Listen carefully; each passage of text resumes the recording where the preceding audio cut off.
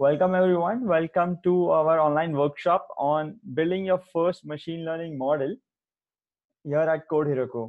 My name is Mihir Thakkar. I am the founder and instructor at Code Heroku, and we are an education platform which is trying to make world-class computer science and engineering education accessible to millions of students out there, and especially in developing countries like ours, India. So what we try to do is we want to make sure that uh, the same level and the quality of education which is access available to people in developed countries like United States or somewhere in Europe, we make the same level of education accessible to people in developing countries in an online setting, right? Because that's the only way we can reach so many people. So that is what we do. In our today's class, what I want to do is make sure that I give you enough insights into what machine learning is, how do you get started with your career in machine learning, and hopefully we'll be able to give you some insights into that. And also, this is a hands-on session, so this is not just like me talking, but we'll build our machine learning models together, and we'll be using a cloud-based service, so you don't need to install anything. But before I get started, I want to get a sense of who all are there in audience with us today. So I want to see now at what stage you guys are in terms of, are you thinking of transitioning to like how serious are you about transitioning to an ML or data science career? So let me know in the chat box. You could say serious if you are like really thinking into transitioning to data science or machine learning based careers, or you could say I'm just exploring. So let me know in the chat box. I would like to get a sense of no who all are there in the audience today and what are they expecting from this session. So I want to know from you guys. Go there to the chat box and tell me if you're just exploring and just trying to learn new things.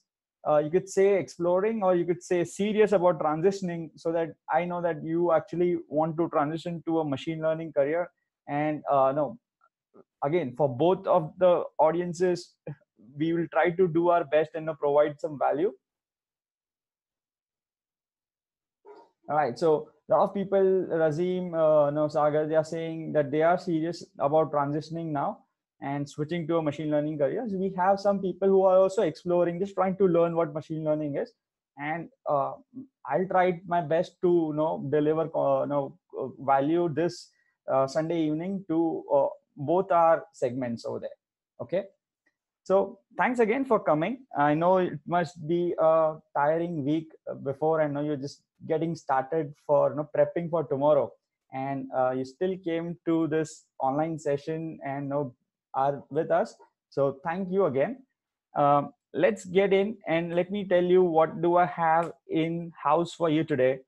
The first thing we'll see is why machine learning is so useful. And suddenly we are hearing this buzz around machine learning, data science. It's a similar kind of buzz when mobile apps initially came out, right? And even things like blockchain and those things, augmented reality, there is a lot of buzz going around these things. So, but is like the buzz around ML like really is there really meat inside there? Is it just buzzwords, or it's like really useful? And I'll try to talk more about why is ML so useful. Then once you understand that what really, yes, ML is useful, then you'll see what ML is from a mathematical perspective as well. And I'll try to connect it with things that you already know from your high school. And not just give you a Wikipedia definition, right? So that's something that I try to avoid a lot over here in Code Heroku. I don't want to give you out things that you can already learn by yourself online, but try to give you insights which is not possible to get reading some blogs or those kind of things. Then we'll dive in and actually build a machine learning model. We'll try to study some concepts before in the class, and then we'll switch to the hands-on session for today. We'll build a machine learning model using Python on a service called Azure Notebooks. I'm not sure if some of you have heard of it, but it's pretty easy. We'll get started over there. Don't worry if you haven't worked on Python before, you will understand it. And then we'll also talk about machine learning career track at Code Heroku. So let's say after we complete our hands-on session, you feel like, you know what, I really like the way Mihir approaches the teaching at Code Heroku, what you could do is also learn more about our machine learning career track, and we'll be also giving out tuition waivers for our long-term programs. So if someone is already interested in signing up for our long-term programs, you might be interested in staying back till the end, because we'll, for a couple of minutes, we'll open up the link which will enable you to get tuition waivers. Okay, so that's the agenda. Let me tell you why. Let's just first see what makes computers really useful before even I talk about what makes machine learning so powerful. I want to ask you guys that over here you see two pictures. On the left we have a washing machine, and on the right we have few computing devices such as a mobile phone, a desktop with some apps open over there. And if I tell you that devices on the right are far more useful than the washing machine on the left, I think most of you would agree with me on that, right? That we can't even live without our mobile phones these days, and our computers these days. So what makes the devices on the right so more useful than the device on the left? And again, both, if you think about it, they kind of have the same things inside them. They have microprocessor, they both have memory, right? But what makes the devices on the right far more useful than the devices on the washing machine on the left? Can you guys tell me? And again, guys, let's keep this session interactive. I don't want this to be a one-way stream. Don't think of it as just a webinar where someone is speaking. This is more of a discussion between you and me. And that's how you make most out of a live session. You could have also watched this as a recording. After this class, I'll be sending out the recorded video as well. But those folks might not be able to interact with me, right? But you are over here in the live session, so make the most out of it. Go to the chat box. Let's talk over here. And my question to you is, what makes the devices on the right far more useful than the washing machine on the left?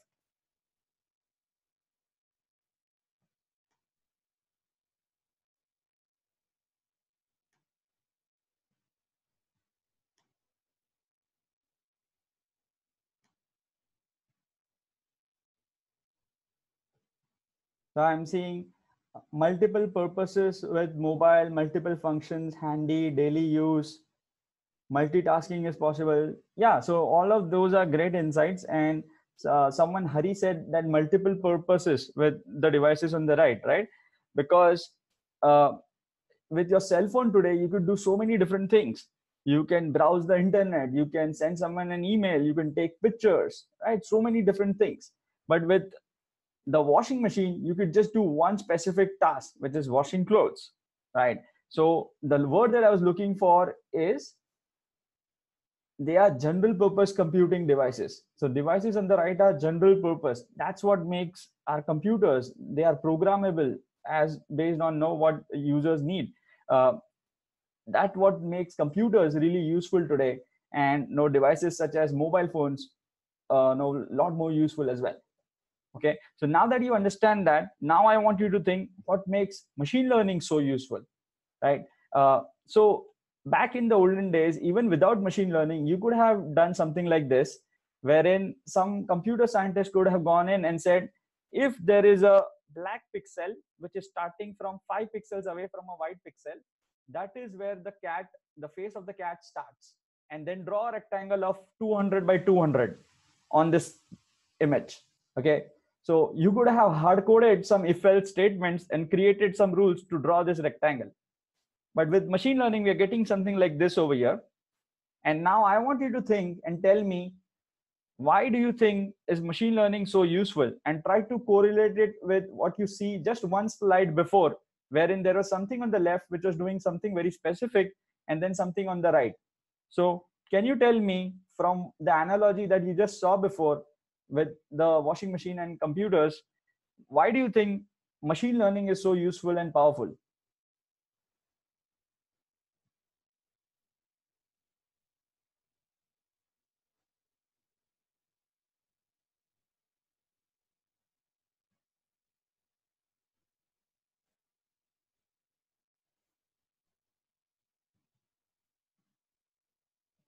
So I see Razim saying predict different pixels, helps to classify and predict. Someone says distinguish between different varieties of cat. generalizes better. So Shantanu got that bang on over there.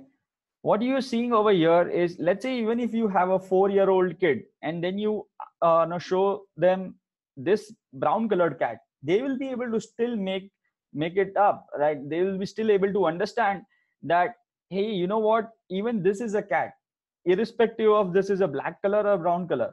But over here, what you had to do is go inside your program and change your algorithm to say, hey, you know what, even if it is a brown color, not a black color, it is still a cat, right? So the things with machine learning is that it generalizes a problem much more better, and it's not just explicit rule based programming that you see over here. And the effect of this is you don't have to rewrite your programs every time you want to solve similar problems.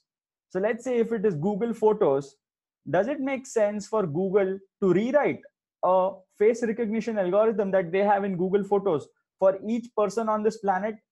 Is it even feasible? Can they rewrite their programs every time for a new person?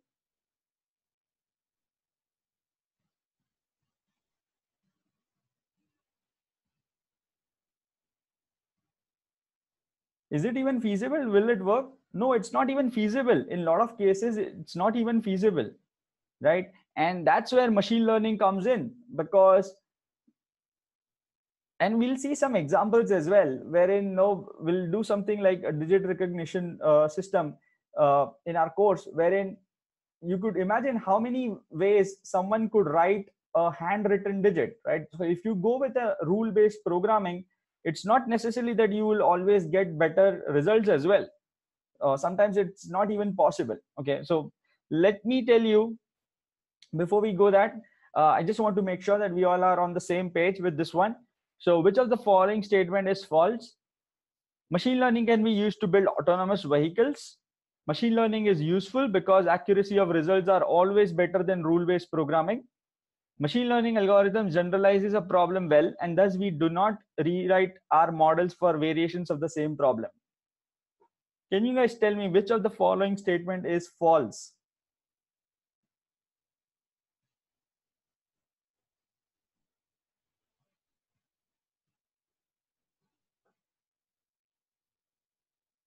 Again, guys, think about it properly. And Chantanu, it's not a trick question. There is one statement over there which is false. So think about it properly.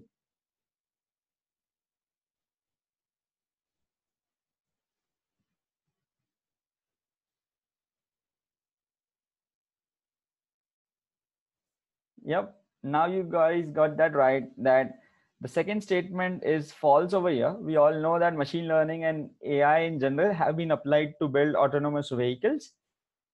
The third statement over here, we just saw that machine learning algorithm generalizes a problem well, and thus we do not have to rewrite our models to solve the variations of the same problem, right? So 1 and 3 are definitely true. The second one over here, machine learning is useful because accuracy of results are not necessarily always better than rule-based programming, right? So if the problem is really simple enough, then the rule-based programming might even work.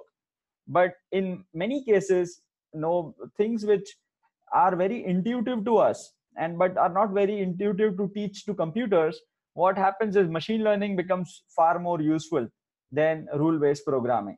Okay, so I hope you guys are on this, are with me on this.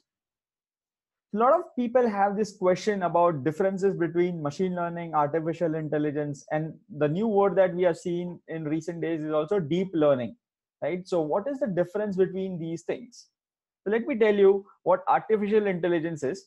Artificial intelligence as a field has been there for quite a some time now, right? So ever since the advent of computers, we as humans always wanted to make our machines or our computers as smart as us, right? So this branch of computer science, which deals with making artificially intelligent agents or artificially intelligence algorithms, uh, is called artificial intelligence.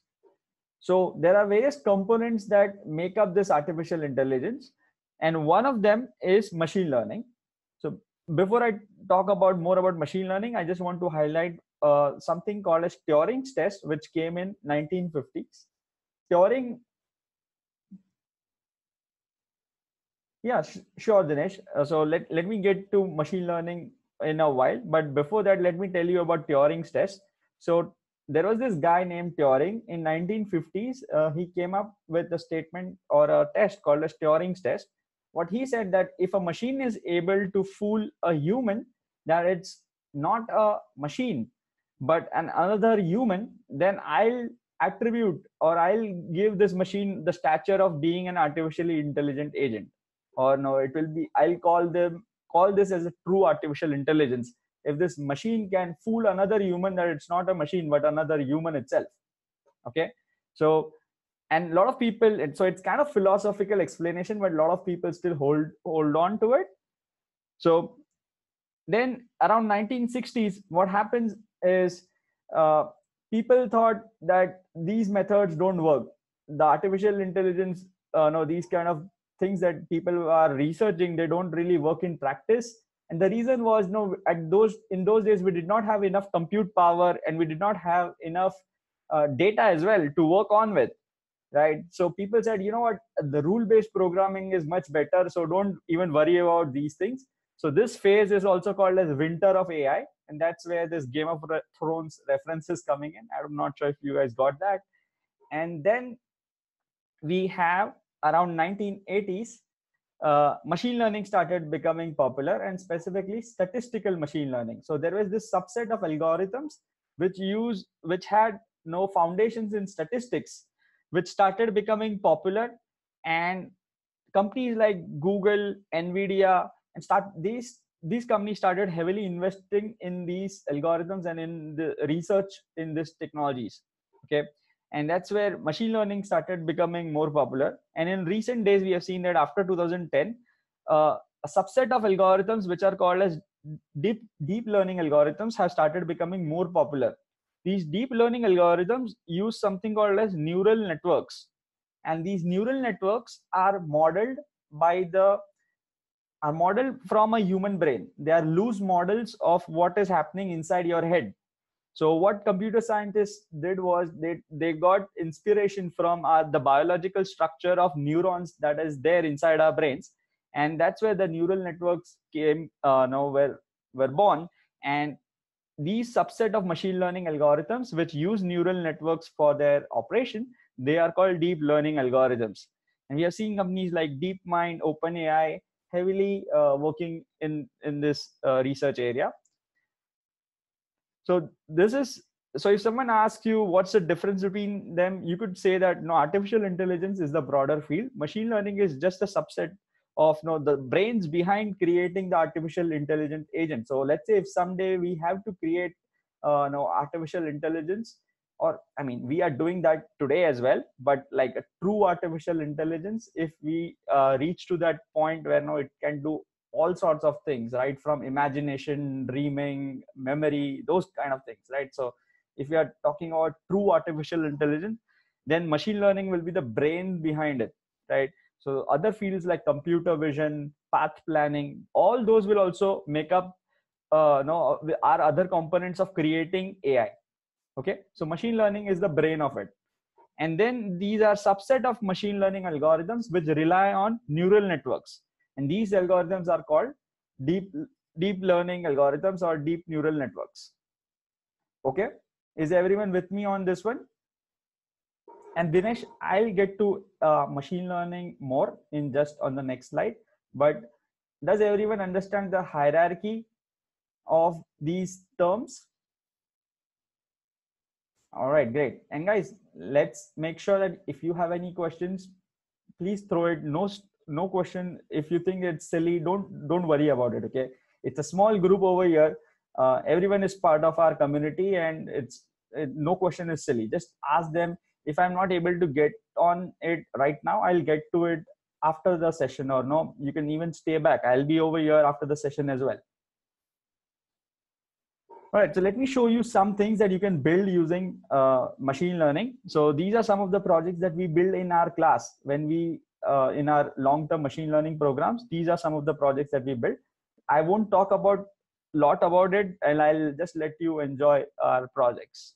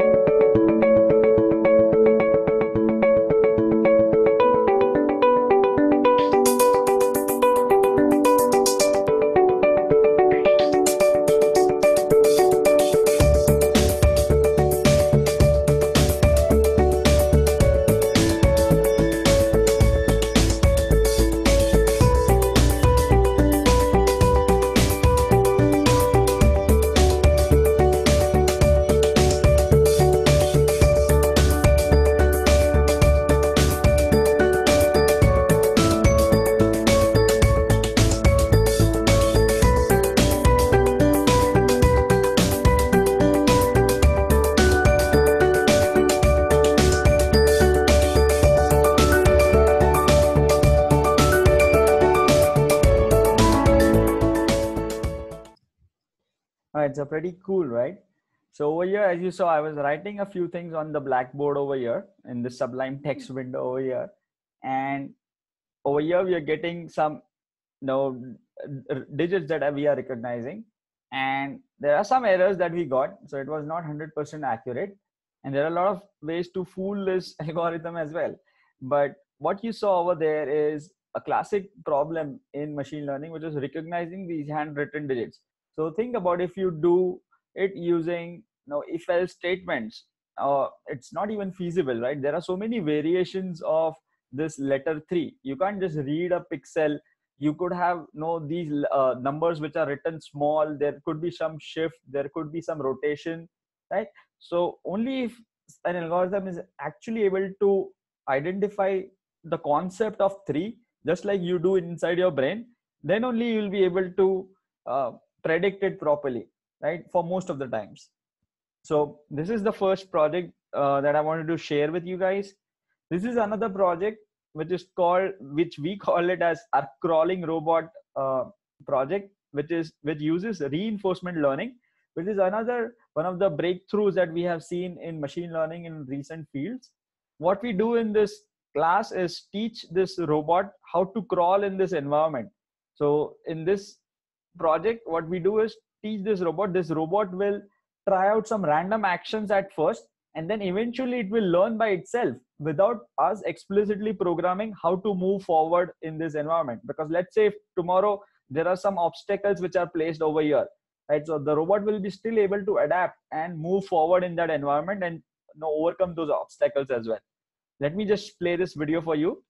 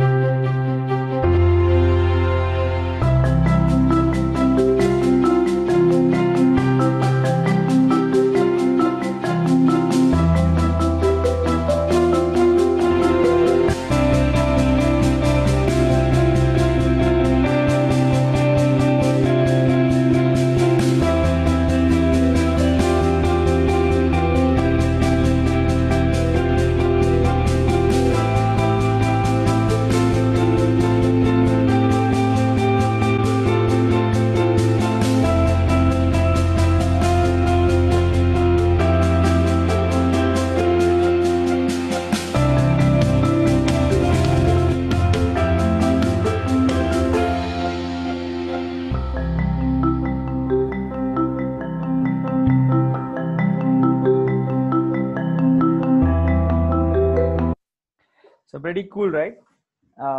In that video, we are able to teach that robot how to move forward. So let's come to what machine learning is all about.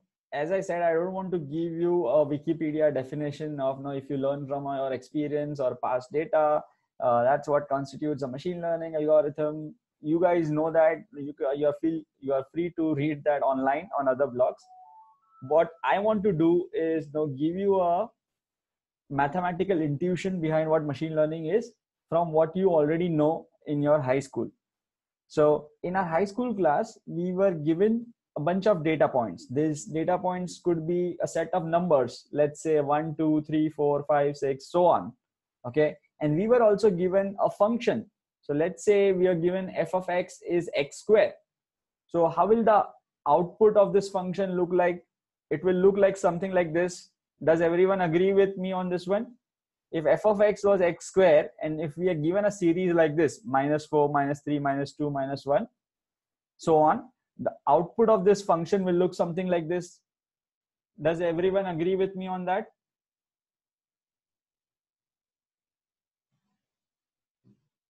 Yep. If the input was -4, -3, -2, -1, f of x was x square, we'll get a graph something like a parabola over here, right? And this is what we used to do in our high school class. But what is new with machine learning is that now we are given this input data, and we are also given this output function, the expected results. And our job as a machine learning engineer is to come up with this mapping function f of x. Okay. So let's say you are a machine learning engineer, and someone gave you this as input: -4, -3, -2, -1, 0, 1, 2, 3, 4. This is your input. And someone tells you that this is the expected output. So you as a machine learning engineer, what will you tell them? What is the model, or what is the mapping function? What will you tell them? What is the model, or what is the mapping function? If this is the input, -4, -3, -2, 1, 0, 1, 2, 3, 4, and this is the expected output, this parabola, what will you tell them? What is f of x?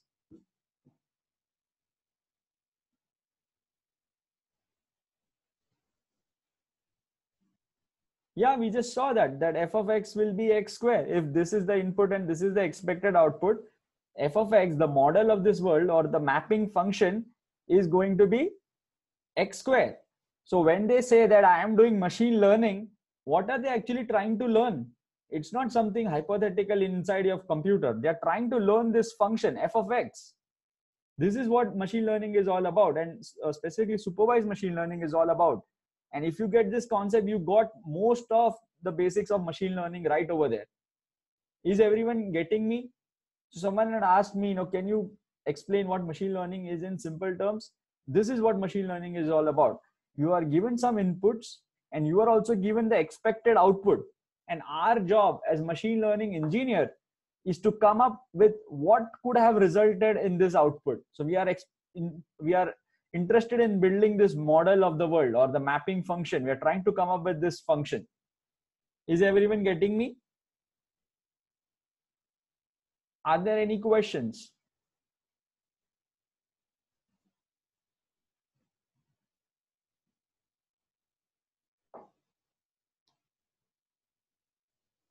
Okay. So let's do some exercise. And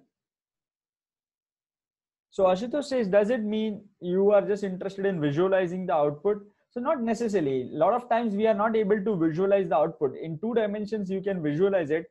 But if there are more than 2 or 3 dimensions, it becomes very difficult for us to visualize. Irrespective of what you could visualize or not, the concept remains the same. Okay, that doesn't change the underlying math behind it. Okay, does that make sense?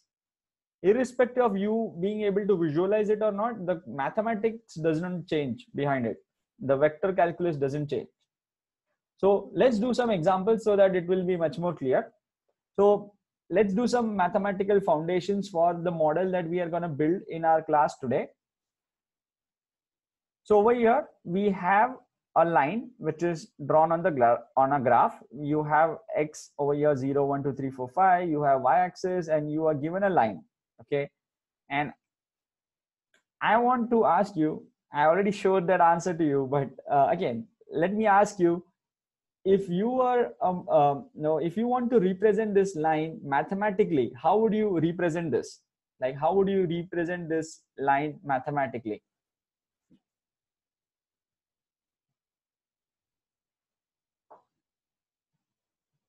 So what is the general equation of any line?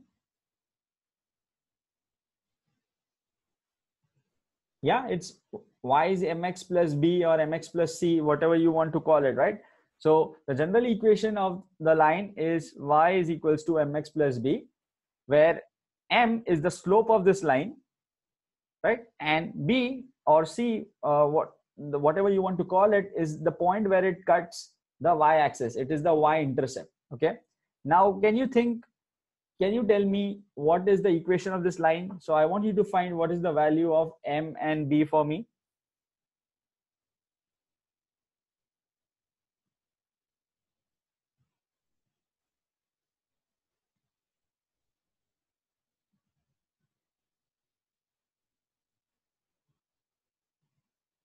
So your third says is y is x plus 1. So you think that the slope of this line is 1.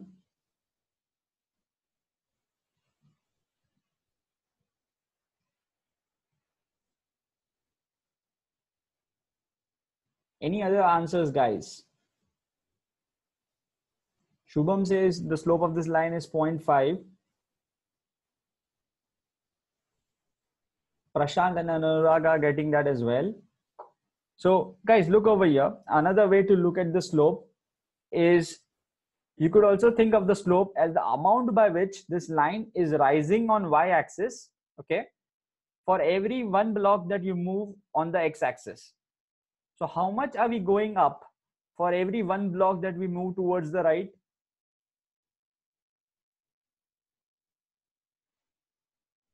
So I'm giving this as a hint for those who were not able to get it. I know that a lot of you have got it right. So think over here, look over here.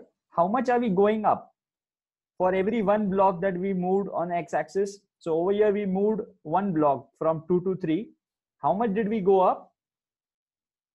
Half a block, 0.5, right? Not 1. So the slope of this line is 0.5. Okay, so we are going up by just half a block for every one block that we move on the right. So slope of this line is 0.5, and a lot of you got this right, that the point where we are cutting the y-axis is obviously 1 over here. So the equation of this line will be y is 0.5x plus 1. Okay. All right, so let's do one more so that it is more clear. So my question to you is, find the value of y for x equals to 20 on this line, just to make things a little easier. So we'll do the same thing. Y is mx plus b. This is the general equation, and then I'll just have this for you as well. Now tell me, what is the value of y for x equals to 20?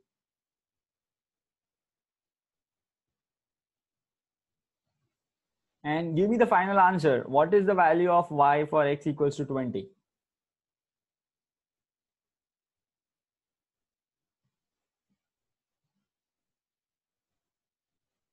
Yeah, a lot of you are getting that right.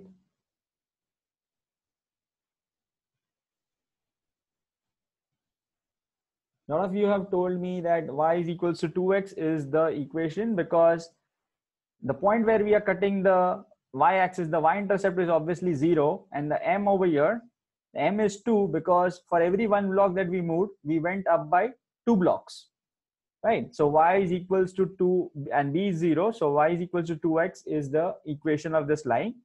If you put the value of x is 20 in this equation, you get y equals to 40. As simple as that, right? So now you'll tell me, Mir, why are you teaching me high school math again? Okay, but this happens to be one of the important concepts when we build our first machine learning model today, which is called as a linear regression.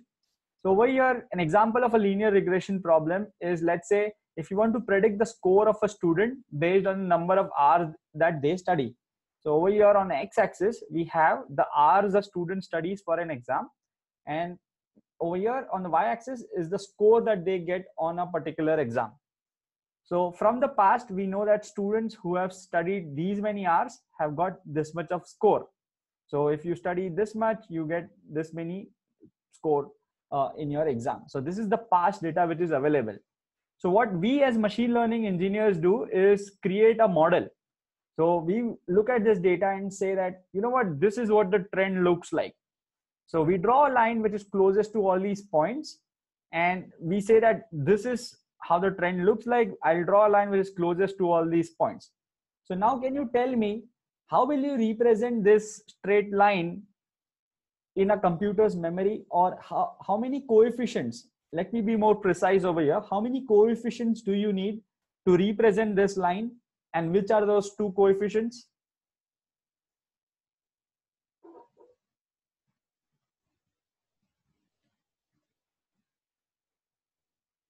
So Yatharth says 2, Shantanu, Anurag say M and C.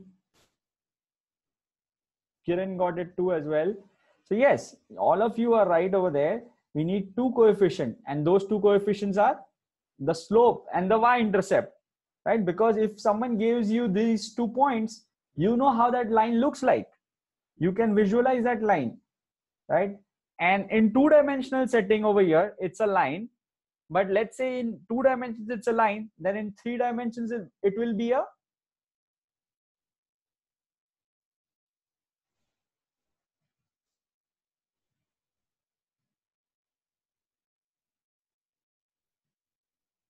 So guys, for people who are not getting it, in 2 dimensions, if you have a line, in 3 dimensions, you will have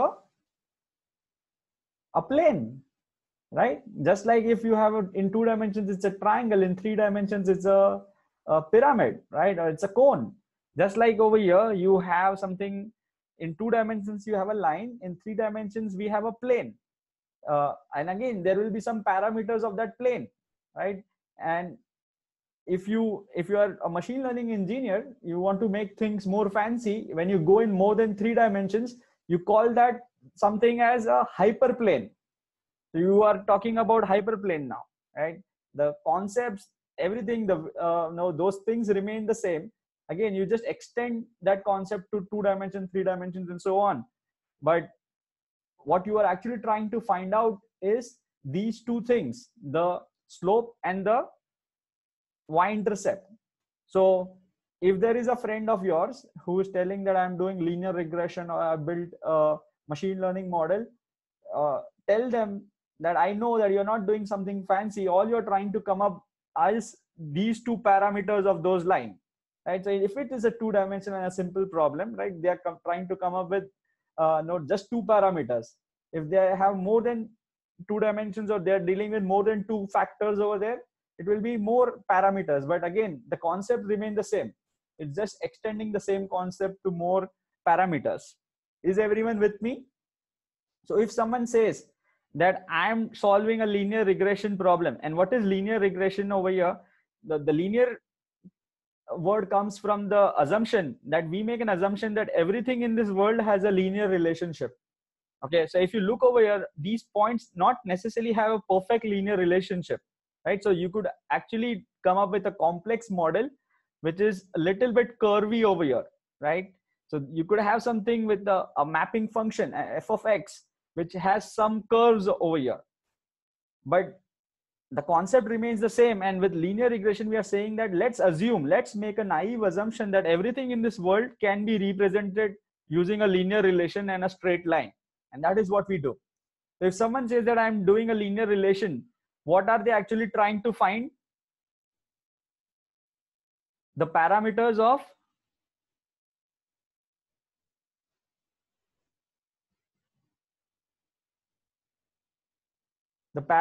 this line, this regression line. And we know what these 2 parameters are, right? If you have these 2 parameters, you have solved this problem. Is everyone with me? So guys, this is how we approach most of our problems over here at Code Heroku. We try to connect it with what the things that you already know.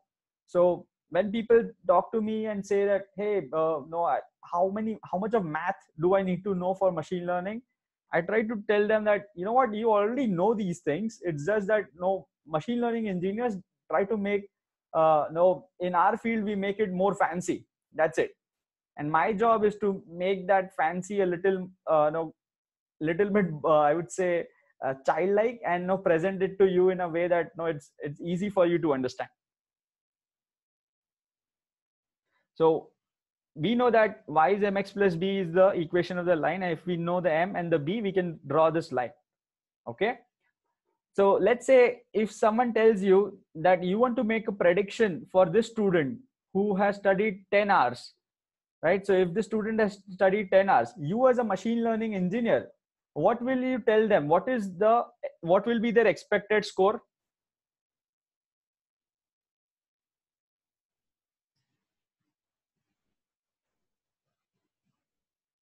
Yeah, because we just saw that in our example before as well. if you know the equation of this line, once you have the equation, if you plug the value of x, getting the value of y is as trivial as just putting that value in that equation, right? So you can just say for x equals to 10, y will be 60 over here. So our prediction for 10 hours of study will be 60. So congratulations, you just built, or no, you did your first model in your head right now. And I'm not saying that this is done and we are going home now. We'll do it in Python as well. So, but yeah, this is what it is to building a machine learning, a simple machine learning model. You can obviously have more complicated models, but this is the first model that anyone who's studying machine learning, generally they would try to build.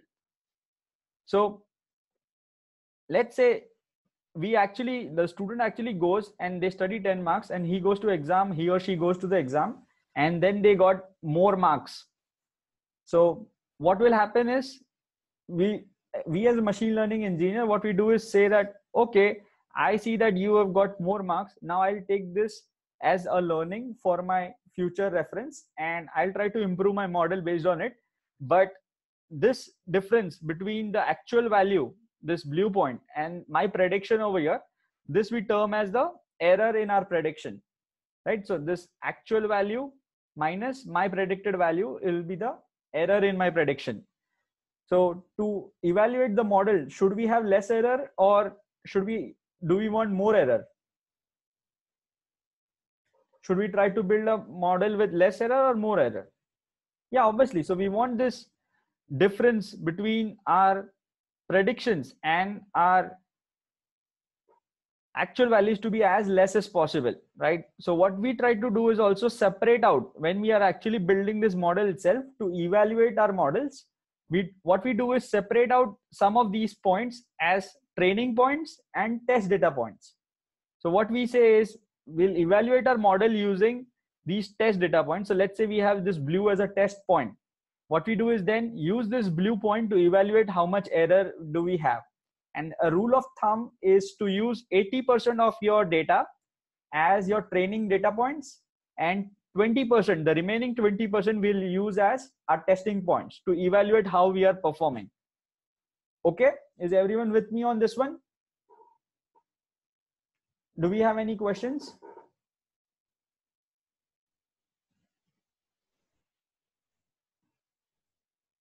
So again, Razim, it's no hard and fast rule. It's just a rule of thumb. You can try out with different things, but in general, you want to utilize maximum data that you have for training purposes, but you want to leave out something for your testing as well. Okay. So if some people prefer 85, 15, but more the training data you will take, there are chances that you will overfit your problem. So I don't want to go into too much of technicalities over there, but there are some trade-offs over there. Okay.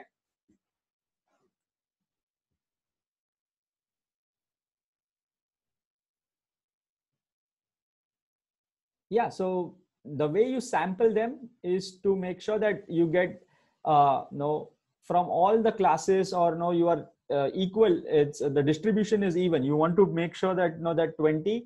You want to sample it randomly and distribute your training and test data points as close to random as possible. Okay. You want to make sure that you sample all your points over there in the 20 as well. Does that make sense? Okay. All right. All right, guys. So let's go into our hands-on part for today. I want you guys to go to this site over here, which is notebooks.azure.com, where we'll be doing our hands-on exercise. So we'll be using this as our a Jupyter notebook. If some of you have used a Jupyter notebook before, if you already have it on your system, feel free to use it locally on your system. For those who don't have a lot of packages and Python installed, this is an online tool which will help you do that without installing anything locally.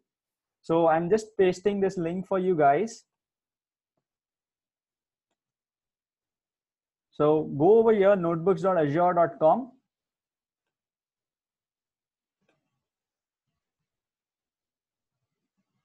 And once you are over here, click on the top right, click over here, sign in.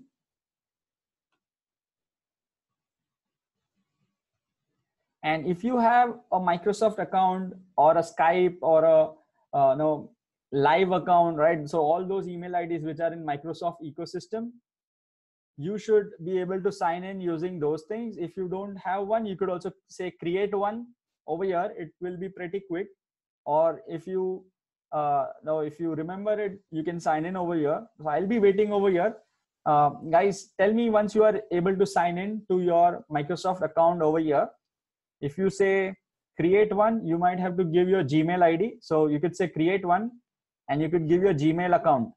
So give your Gmail ID over here. So you could say create one and then give your Gmail or your phone number, and then they'll send you a verification code over there. Okay. So I'm waiting over here for you guys to create one account. I already have one over here. So I'll be logging in using that.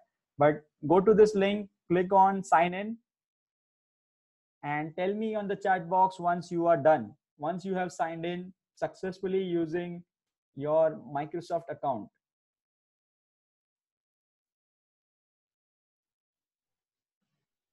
All right, Kiran, if you have it, please go ahead and sign in and let me know in the chat box once you have signed in.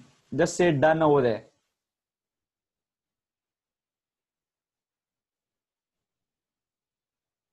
Yes, Sagar, if you want to use another IDE, if you have those things installed on your computer, if you have scikit-learn, matplotlib, and those libraries installed, you could do that.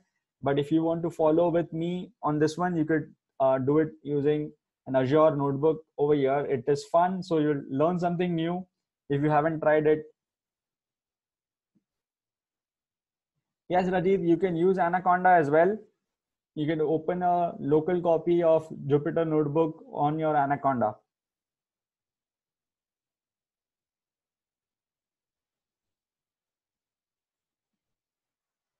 And for others who are now hearing all these new technology names, if you are not from data science, machine learning, or you're not from Python, I would say, no, you're not a Python developer, you haven't worked with, don't worry about it, okay? All right, so I'm seeing a lot of done. I'll wait over here for a few more seconds so that we don't leave anyone behind. That's a very that's something which is very important to me. That there are some people who are really smart and know they are always ahead, but I want to make sure that I don't leave anyone behind, and no one from here should go away thinking that I couldn't keep up with the pace of the class.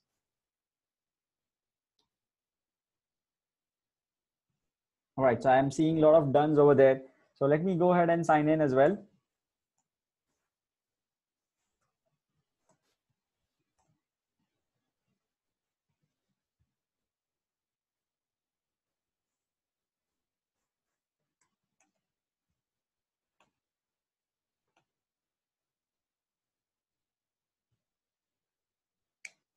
All right, so you should see something like this over here. And if you don't have any other projects created, you should see create one project listed over there. So if you don't have any projects, let me just, is there a way to delete this one? Not sure, but anyways, so if you don't have any project, you should see a link over there which say create a project. So click on that. So create a new project, click on that, create a new project. If you already have something like what I do, you should see this page over here. Right, so you should see something like this when you say create a project. If you're not seeing it, do what I did over here. Is I went to this my projects over here, and then I said new project. So I want to create a new project. Okay, so I'm gonna say linear regression ML. Okay, and I'm gonna make it a public project because there is nothing secret over here. So I'm gonna say linear regression ML, create a new project. And once you are over here, tell me on the chat box, just say you created a project and you are done. Okay, so for those who did not get it, we went to my projects, which is the link available over here, my projects over here, and you could say new project, create a name. You can make it public and then say create one. So I'm in over here, linear regression ML.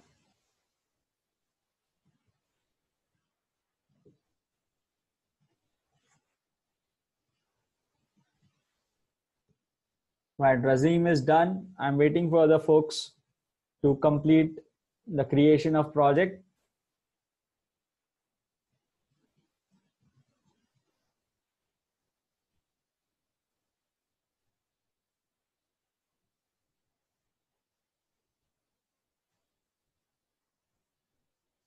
Okay. So some of you are getting done, still waiting for the folks. For other people who are done, you could click over here and say notebook. So go to the plus sign over here. You want to add a new notebook over here. So over here, let's say linear regression again. Okay, so new notebook name, linear regression, and let's say Python 3.6. Okay, and say click new. So once you click on the a new Jupyter notebook will open up for you. I'm waiting over here for other folks. So guys who are not done yet, let me know if you are getting stuck somewhere. You want to create a new project. And once you created a new project, you want to go to this plus sign over here, say notebook, give the name of your notebook. I'm calling it linear regression. Select Python 3.6 and then hit the new button. Okay. So once you are done, let me know in the chat box. So this new notebook was created. Click on this notebook.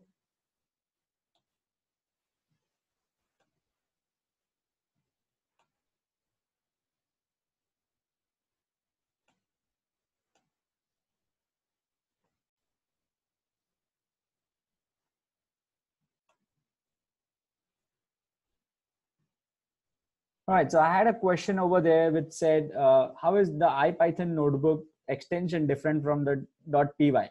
So I just expanded on the notation over there, which is IPyND, which is IPython notebook, right? So it's an interactive Python notebook. So just like you have an interactive Python shell, the one that you use from command line, this notebook is a web-based notebook that uses Python interpreter on the back. Okay, so it uses a Python interpreter behind the scenes, but it gives you an interactive environment, right? So you could do things like, add a markdown, syntax over here. So you could say something like, this is my first notebook, right? And if you hit a run over here, okay, so my bad, this is notebook over here. So you want to say, select markdown and then say, this is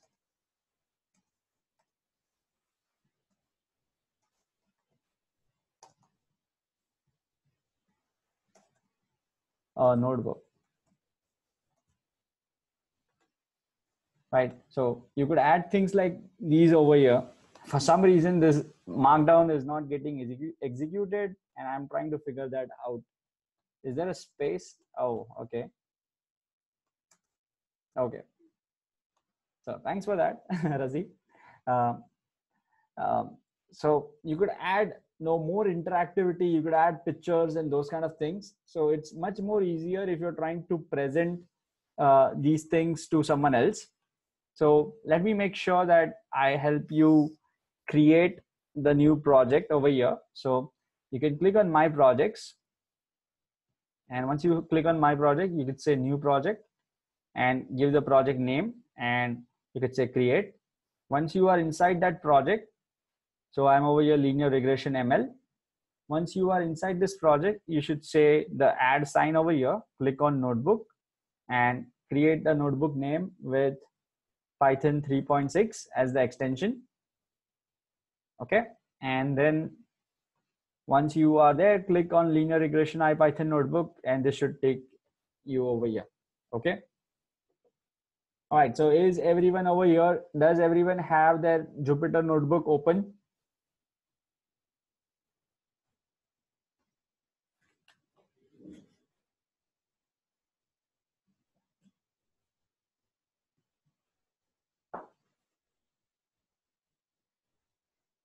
So I'm seeing a few yeses.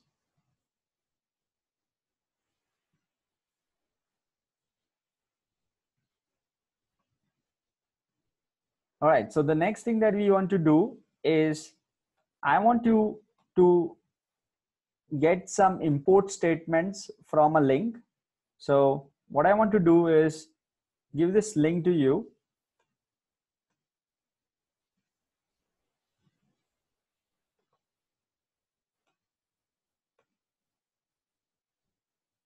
So go to this link.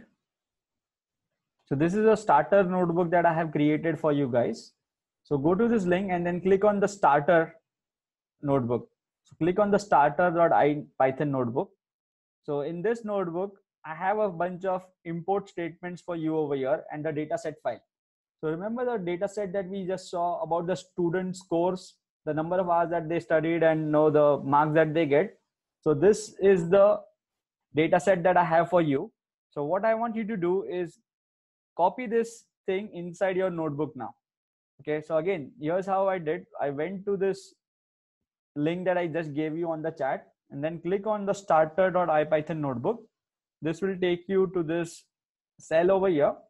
I want to copy all this and paste it inside my linear regression notebook. Okay, so go over here and paste it and then say run. So this will import all our necessary libraries and download our data set. Again, this is no rocket science that I'm doing over here.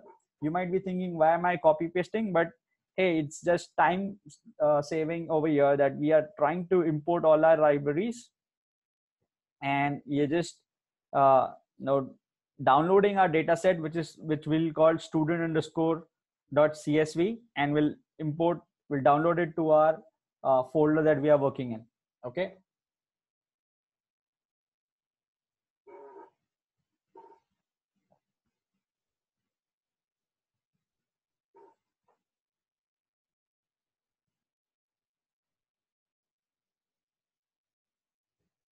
So you can safely ignore this error.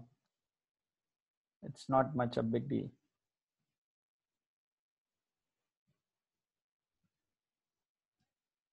Okay, so seems like I have downloaded my data set now over here.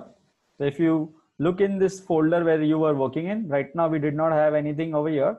So if you refresh this now, you would see that now I have the student underscore scores.csv file, which is now downloaded on our the same folder where I was working in. Okay, so do this and let me know once you are done.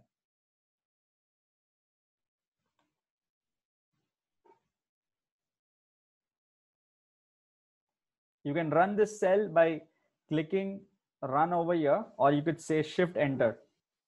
You could say shift enter or just hit run over here. Okay.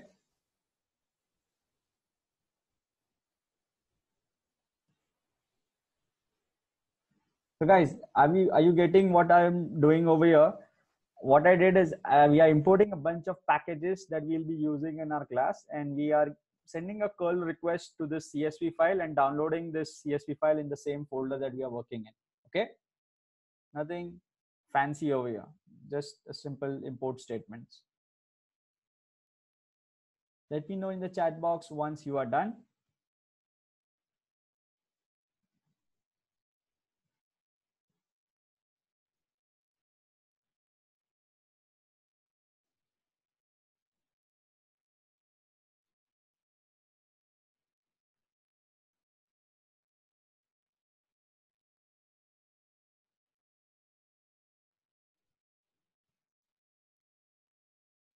So I'll wait another few seconds until I hear some more done. So I've got 4 people who have responded that they are at this point.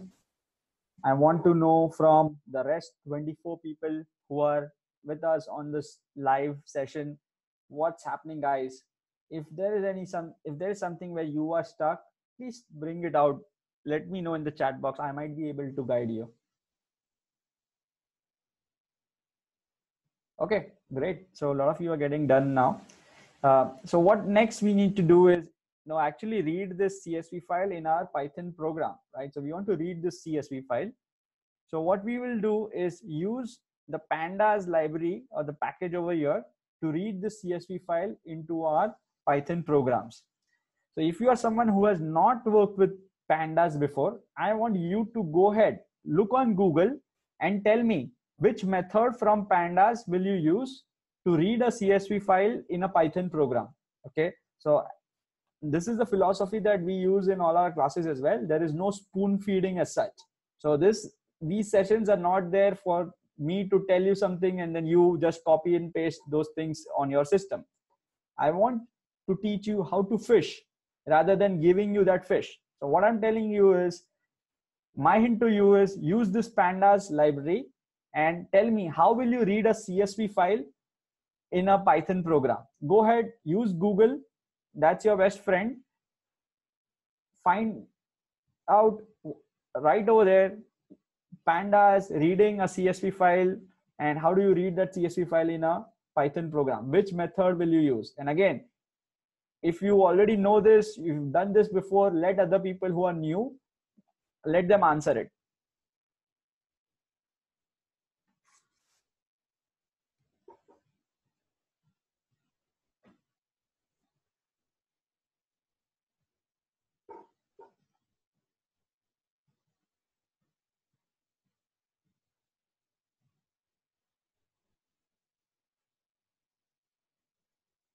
So go over here, say pandas read CSV file in Python, right?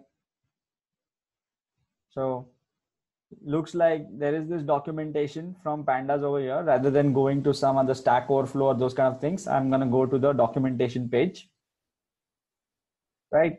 And you see that pandas has a method read underscore CSV over here, and these are all the parameters that it takes. The first parameter over here is the file path, right? So the path of that file, and for us the path is, we are in the same folder, the CSV file is in the same folder, right? So we do not need to give explicit path.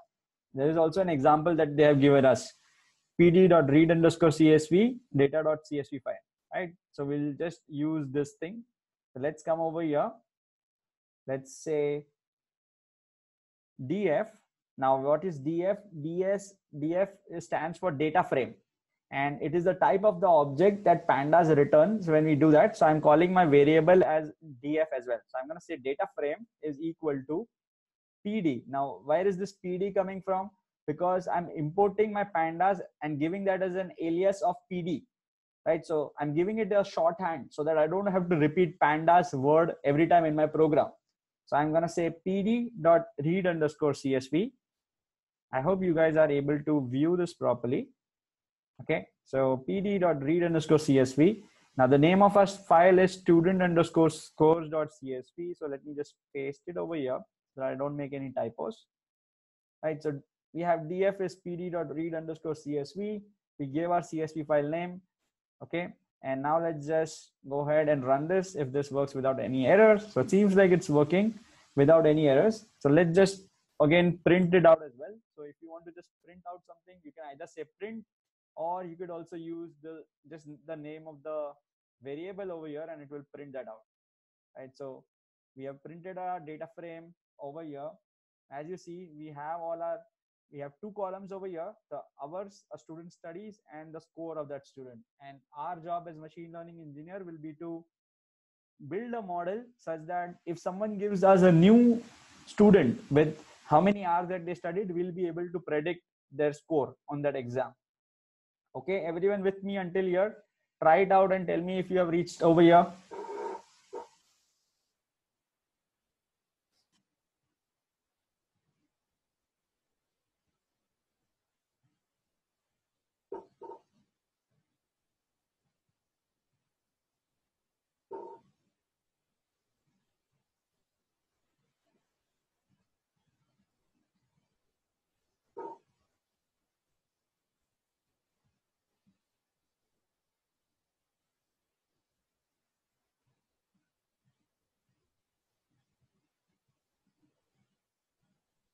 Yes, Kiran, if you use print, that is okay as well. So you could do something like print, right? So this works as well.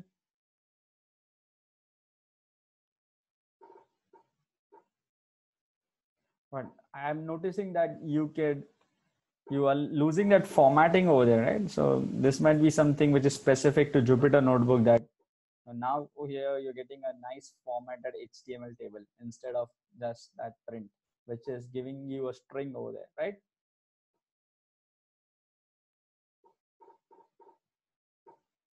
Right. So the other thing is, let's say in this case, our table was small enough. We just had 25 rows over here, right? But what if our table is too long? Like if we have like 1 million rows, will we print the entire CSV file on our terminal over here or on our screens? Is it feasible? No, right? So what we should do is, rather, if you want to just print out first few rows of this data frame, so you could also say data frame dot head over here. Now this will just give you the first few rows of your data frame. Okay. All right. So now we have seen what our data frame looks like. We have the hours and the scores. Now let's separate out these columns so that we can actually do machine learning on top of it, right? So we'll separate out our columns first now. So let's say on x-axis, so on x-axis we need to have the dependent variable, and that's the general rule of thumb that you use, that on x-axis you take the independent variable, on y-axis you take the dependent variable. So over here, what should we take on x-axis and what should we take on y-axis? We want to use independent variable on x-axis. What should we use over here?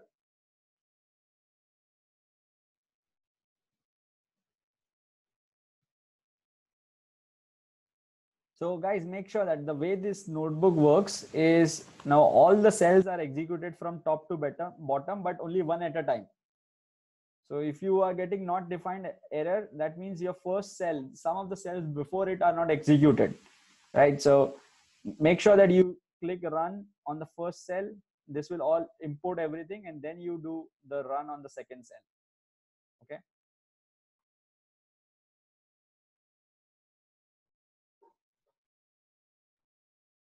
All right. So over here, a lot of you told me that X, you'll take it as the hours the student studies, right? Because this is the independent, the score depends on uh, the hours. That is why it is on the y-axis. Okay. So what we'll do is, we want to say X equals to data frame of, we'll take X over here, hours, and Y will take as data frame of scores, right? So we separated our X and Y. So let's just make sure that this runs without any errors. Okay, this is good. Now let's separate out our training and test data points. Okay, so to separate out our training and test data points, how many points should we use for training? Over here we have 25 points, right? So if you do this as well, right? So when we did this, we know that there are 0 to 24. So there are 25 points. So how many points should we take for training and how many points for testing?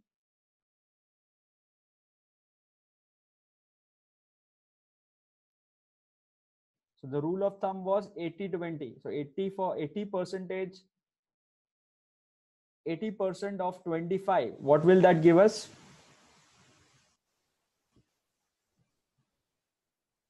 So what will be the value of how many number of training data points and how many testing?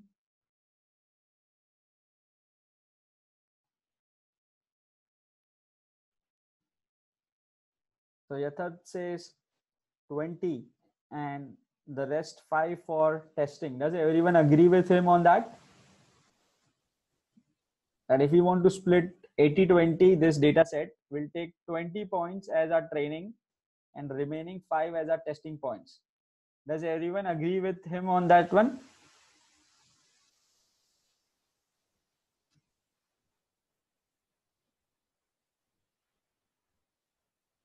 Guys, let me know what are you facing. Some of you, I think that you're facing some errors. So again, I would say the same thing. Make sure that you are running the entire thing, because this curl request will download that file for you. What you should do is, if you are not getting some errors, try running this as well. So this will do a restart and run all the cells. Okay. So this will run, make sure that everything is running.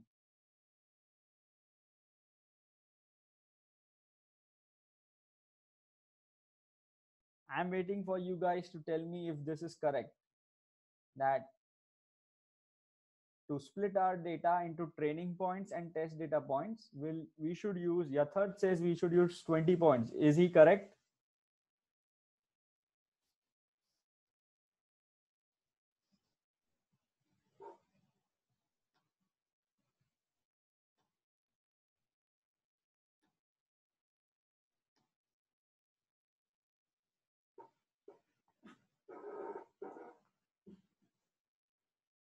So Shubham, you are getting it the other way. If you use just 5 points for training, you are not utilizing your data enough, right? Machine learning is all about having more data, not less data. If you train your machine learning models properly with enough examples, then only you will get better results, right? So there is no point in having 20 points for testing and just 5 points for training. Just now think of it like, if there is a kid who is going for an exam, you want to teach them properly before they go to the exam, right? If you just if they only practice on few examples, just if they practice only on 5 examples, and in their exam they are going to get 20 questions, they might not perform well. But let's say if they practice 20 questions and they only appear in the test for 5 questions, they might do much better, right? Does that make sense? Okay. And for others who are saying 70, 30, 40, 60, guys, we have only 25 points over here. Look over here. We have only 25 rows, 0 through 24. So 25 rows. Now, what I told you is we'll use the rule of thumb, which is 80-20. 80% for training and 20% for testing. So what is 80% of 25? Yeah, Anurag got that right. 20 for training and 5 for test. Okay, so let's split this data set up that way. So I'm going to say X train, comma, Y train is equal to X of 0 through 20, just like you do array indexing, right? That's how you would do it in pandas over here as well. So I'm just indexing into my array. I'm saying X, comma, Y is now Y of 0 to 20 as well, and X test, comma, Y test is equal to X of 20 is to everything. Right? If you don't mention anything over here, it will just go until the end. Okay, and then you could say Y of 20 to the end over here. Okay.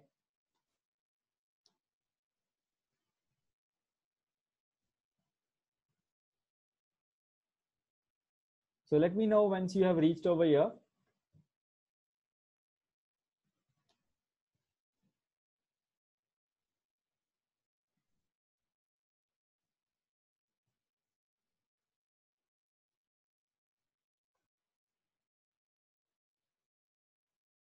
You should run this cell.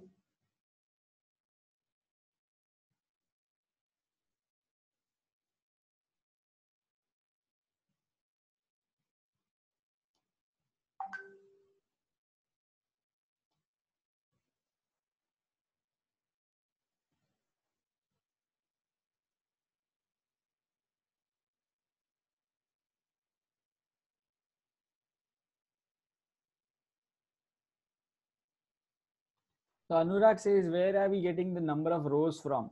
So over here, Anurag, as you're seeing in this CSV file, this is the data that we have been given to us. Okay, so we don't have any control over how much data do we have. If we have more data, then we'll do more. Over here, we have only 25 rows. We have only 25 data points. That's why we are getting 20% or 80% of that 25.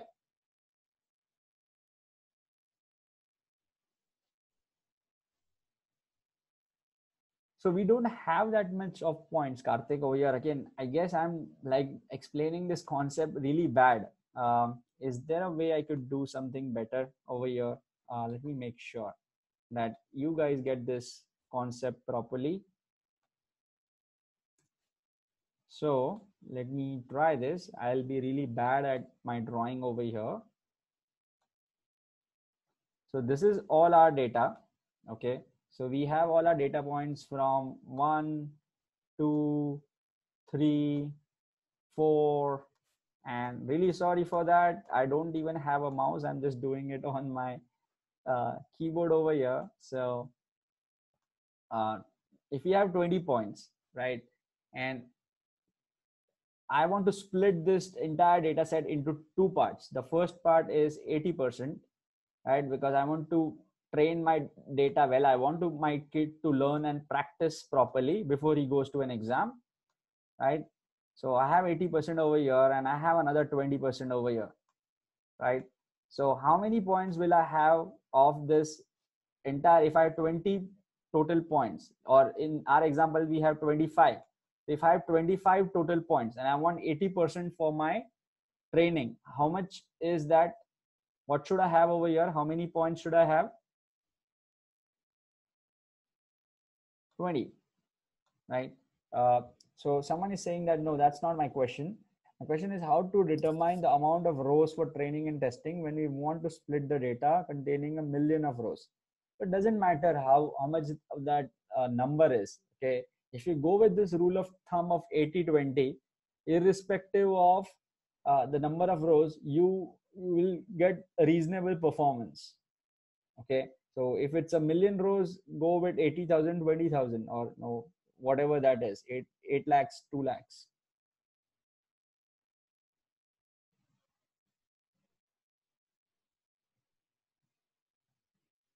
Yes, a scikit-learn, which we just saw, we'll see in a few minutes. We'll be using a package called scikit-learn, and it allows you to do split that data using a method as well, right? So it could do that using a method as well, but I want to keep it simple, and that's why we are doing this.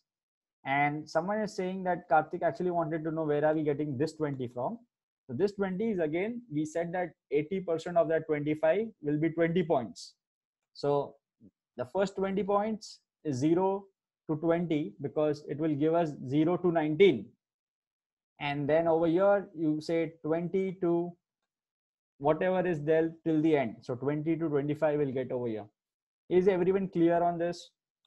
And again, guys, there is no harm in asking if it is not clear. I'll try to explain it once again.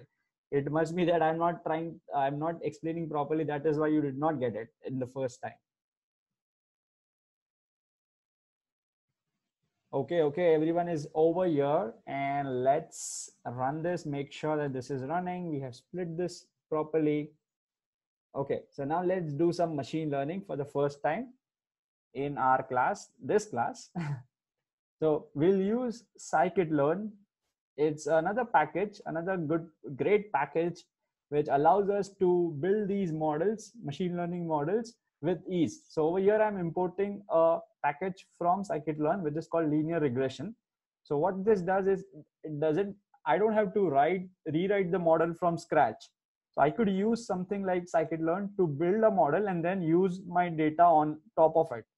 So what I'm going to do over here is say model is equal to, we'll use linear regression model that we imported on the top over there. So I'm going to say model is equal to linear regression. And this created a bare bones linear regression model for me. Okay, so if we run this, we executed it, but we just instantiated an object. We haven't done anything really with it. So I want you to go to the scikit-learn's documentation. Go on Google, go to the documentation of scikit-learn. Let me do that for you. So I'll come over here. So we don't need this anymore. I'm not sure if we need this as well. Okay, so let's come over here and say scikit-learn linear regression. Okay, now this is the first thing that pops up. So try to look for this link, scikit-learn.linear models. This is the documentation for scikit-learn's linear regression model. And there are some parameters, attributes, and some examples given over here. I want you to find out how will you apply your data, the data that we just created in our training, the X-train and Y-train. How will you apply it to this model? How will you put it inside this model? How will you apply it? Can you tell me which method from scikit-learn? Look at the documentation over here. There are some methods. Which method will you use to apply? And there is some examples over here as well. Can you tell me which method will you use to apply your data?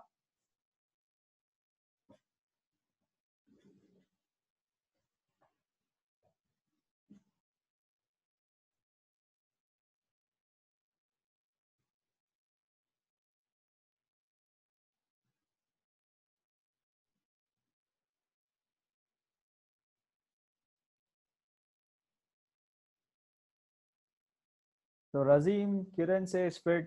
So why don't you go ahead and try it out? See if it works.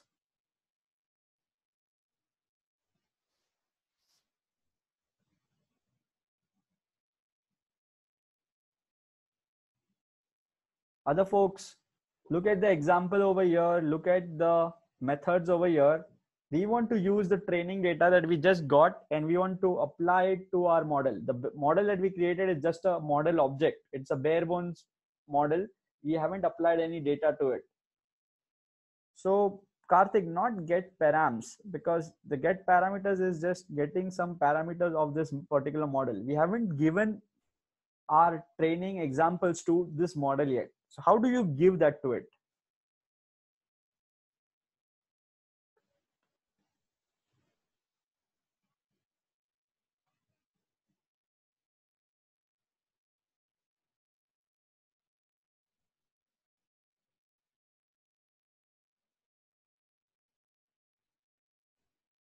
And there are some examples over here as well. To make it even more easier, look in this two lines. What do you see?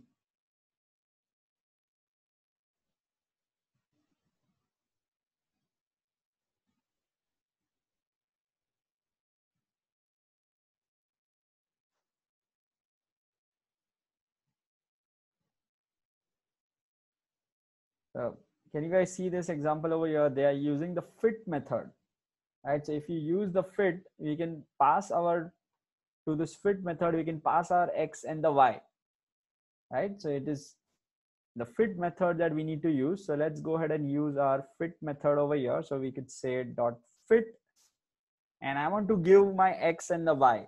What should I give? Should I give X train, Y train, or X test, Y test?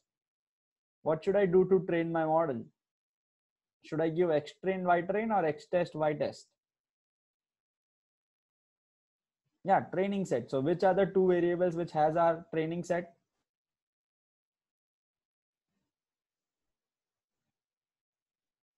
Yeah, X train and Y train, right? So we should say X train, comma, Y train.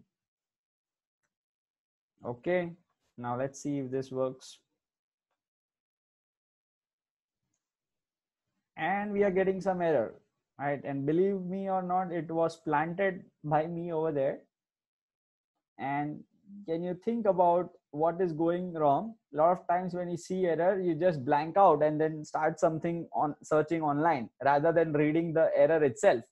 That is something that I tell a lot of our students. If you see an error, don't panic. First, read that error prompt properly. So what do you read over here? What is your error prompt telling you to do?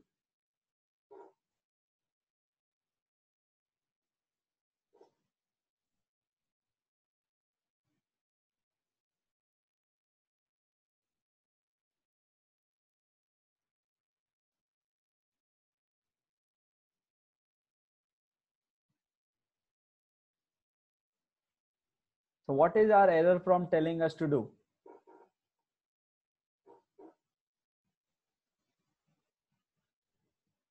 Yeah, it wants a 2D array and we have passed a 1D array. That is true. And what is the solution that the error prompt is telling us, that what can we do to avoid that? How can we overcome that? Yeah, it is asking us to use a reshape. So let's see, it is telling us two things, that you could either use array.reshape if your data has a single feature, or array.reshape 1 comma minus 1 if we have a single sample. So how many samples do we have? How many data points do we have?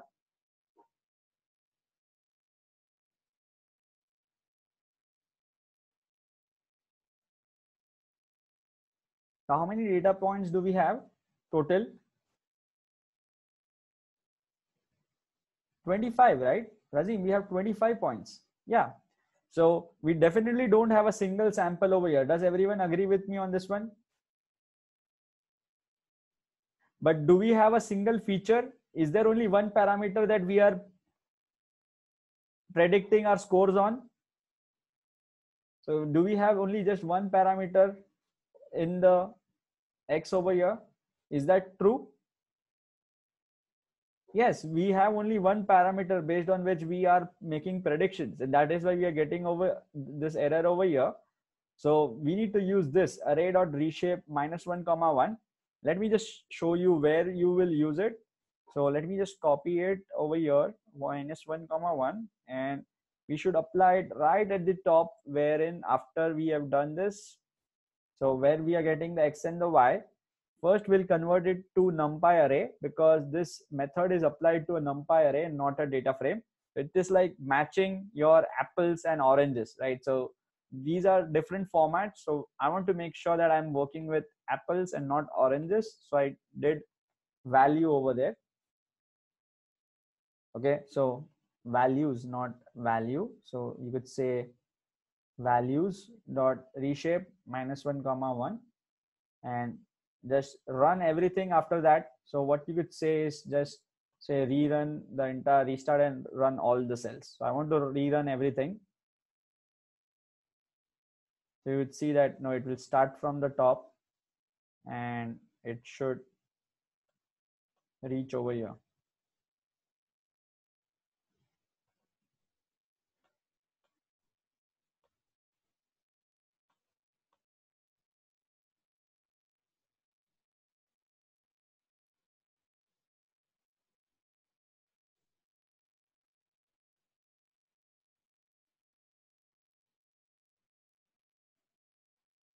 Yep. So now I'm not getting any errors.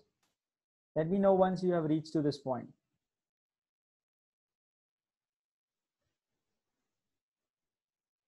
So over here, -1 comma 1, we say that -1 we use when we don't know the actual dimensions of what we are reshaping it to.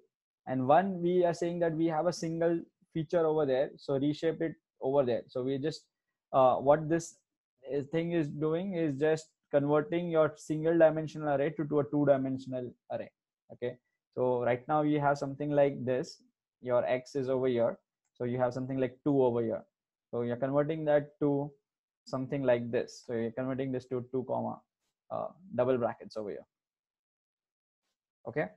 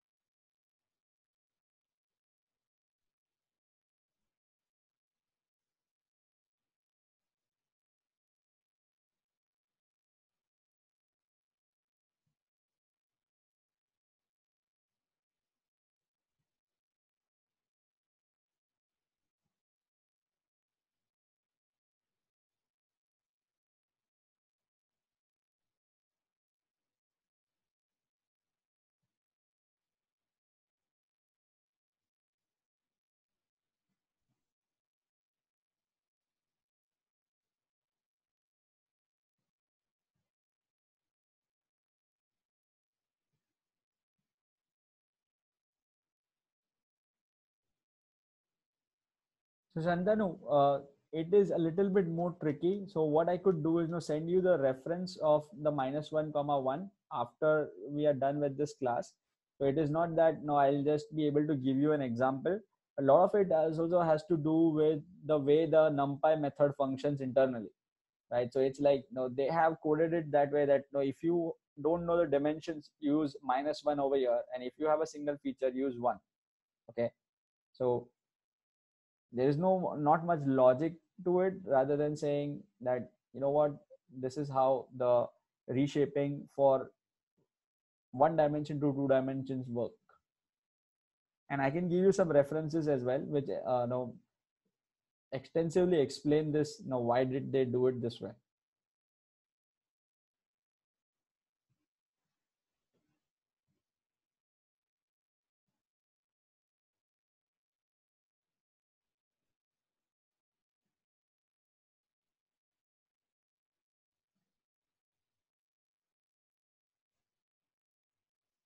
All right. So now that we have our model built, now a good part is that we have applied our training and now our model is ready. Now let's just go ahead and make predictions.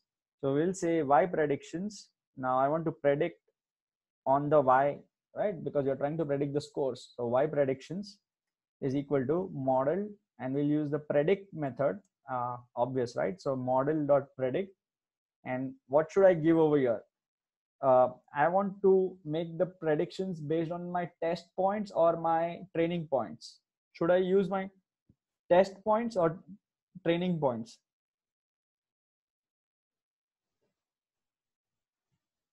Yeah, test points, right? Because there is no point in testing on what you are already trained. If a kid is going to an exam, you want to test him on questions that he hasn't, no, we haven't given them in the homework, or no, we haven't done in the class itself.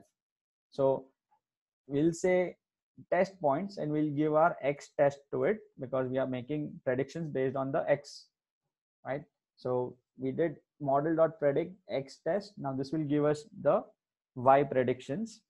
Now let's just go ahead and plot it on the graph and see how they now look like.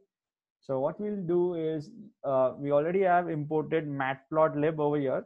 This is a popular Python package which is used for plotting graphs, charts, and plots, different kind of plots. So we'll use this library over here, and it is no complicated. All you could do is just say plot.plot. Now what, again, it's, we are using an alias just like we are doing for PD. Now we could say plot.plot. Now the way this works is you give the x-axis value, the y-axis value. I'm going to say on x-axis I want my x test, right? And my y-axis I want the predictions that I made. So just what we did right now. So I want my y predictions, and I want to have this as a dot, right? So if I want to have this as a dot, I would say do a dot over here rather than drawing a line. I want this as holes, or no, blue dots over here. So let's see what do I get. And we got our predictions. These are the predictions that we made for our points, but we also need to plot what are the actual results were, right? Because then we'll know what, if we are accurate or not. So let's also plot. So we could say plot.plot x test, and where are the actual answers? Which variable has the actual answers for the x test?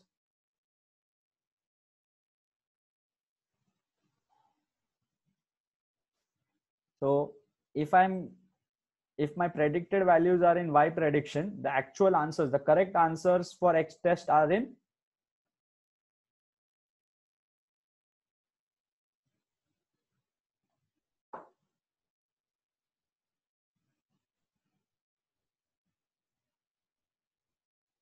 y test. Y test has my correct answers. So look over here as well. So this was our training data. We split it into two parts. This everything until 20 was, all this was until 20 was our training points, and all this is testing points. This is x test, this is y test. Based on 4.8, we made some predictions in y predict, right? Now my actual answer is in this variable over here, which is y test, right? So this thing over here should be x test underscore y test. And let's plot a dot of a different color this time. So let's say RO, which will give me a red colored dot. Now let's see what do we get. And we are getting all my points over here. As you see, our predictions are quite close to the actual answers. Our predictions are in blue and the actual answers are in red. Right. So as we see, sometimes we have a lot of error, but in a lot of other cases, our error is reasonably small. Are you guys getting this?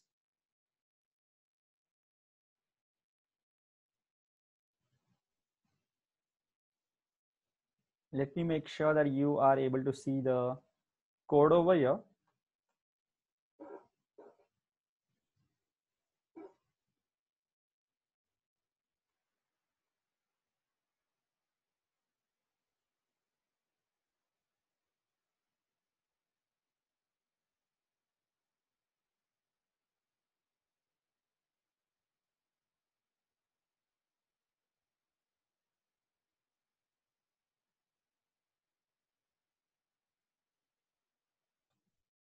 So Ashutosh, can you make sure that you are spelling these things properly? So X we haven't defined anywhere, right? So X is not there anywhere. So make sure you don't have any space over here. Make sure it is X underscore test by prediction. If you're following me, or if you have any different name of variables, just make sure. If you want to make sure that if everything is correct and there is still some errors, you should do this: restart the kernel and run all the cells and wait for 2-3 seconds, so because it will take some time. So that will run your script from top to bottom. Okay.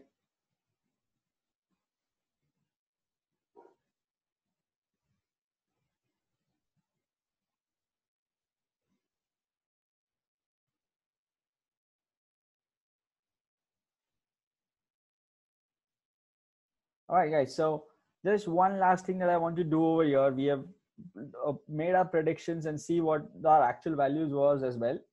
Now I want to actually quantify this error. There is some error, we know that, but how much is the error? Can we quantify it? I am using a package over here from scikit-learn. I'm importing it somewhere over here. Can you tell me which method will I use to get the error? Like to quantify the error, which method should I use?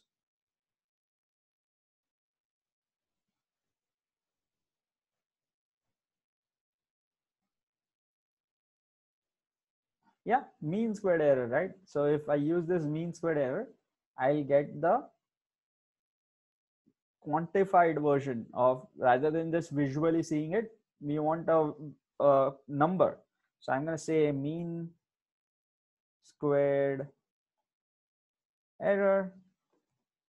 Let me make sure this is the one. Yeah, it is correct. Mean squared error.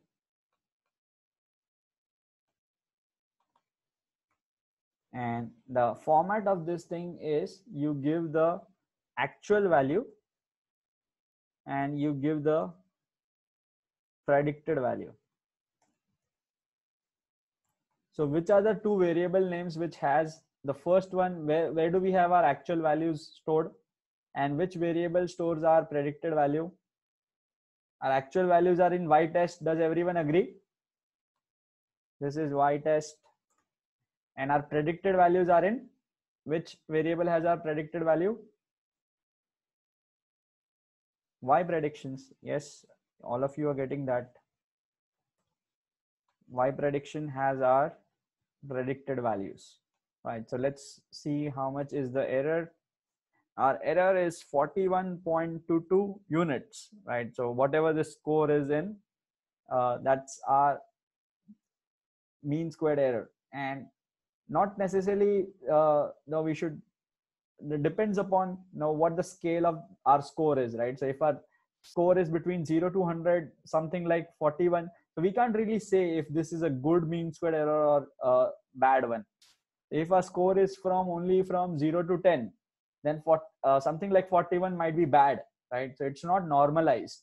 If our score is from 0 to 10,000, then maybe a mean squared error of 41 should be good enough.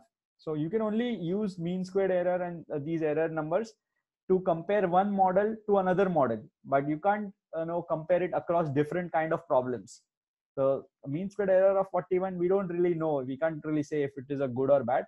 But if we create another machine learning model and then compare it, then we can say if this model is better or the second model is better. Is everyone getting that? Okay, so seems like we were able to build a real machine learning model, and I hope you guys enjoyed building it.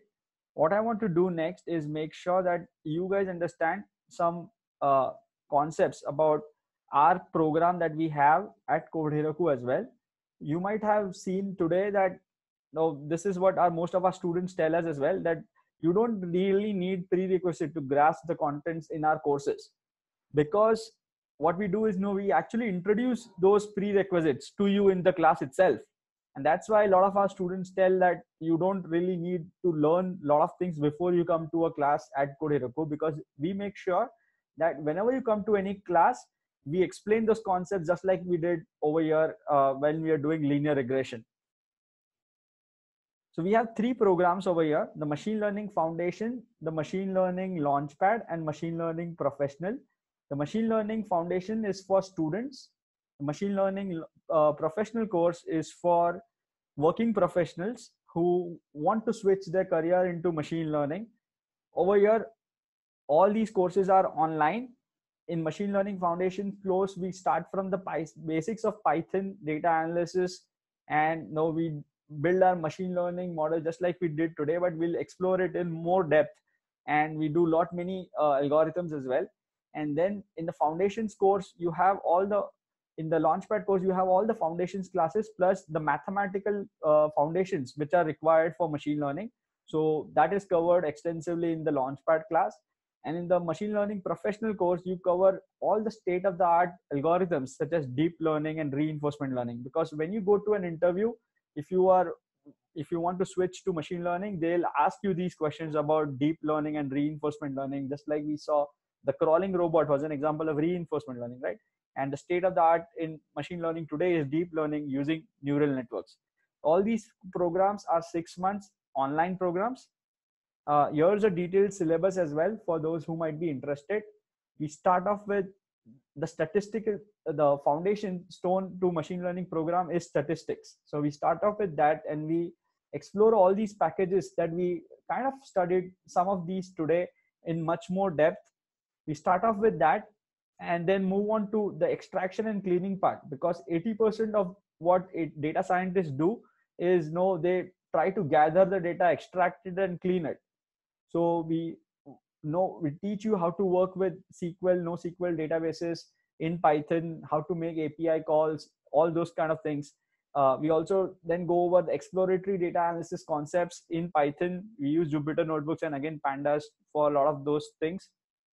Then we move into supervised machine learning chapter, wherein we go over all the supervised machine learning algorithms which are very popular these days, and you work on some projects just like building an email spam classification program, or if a human cell has been infected with disease like malaria or not, right? So there's a lot of computer vision aspects that come in over here as well. Then we move on to reinforcement learning, wherein you build things like the project that we just saw, which was the crawling robot example. And in this entire module, we just explore another paradigm of machine learning, which is slightly different than what we have seen before. And then you move on to deep learning modules, wherein you use neural networks, you use TensorFlow and create those things. We use a cloud-based service, and you will write your neural networks in that cloud-based service, run those programs which are GPU enabled, and build your machine learning models with state-of-the-art accuracy. Overall, the Machine Learning Pro program, which is for professionals, has 10 plus real-world projects, more than 80 plus hours of live instructor-led sessions, just like what we are doing right now, and more than 3 mentored hackathons or capstone projects that we do. And overall, we also know that sometimes a lot of people want to switch to a job, right? So we have a lot of interview prep sessions which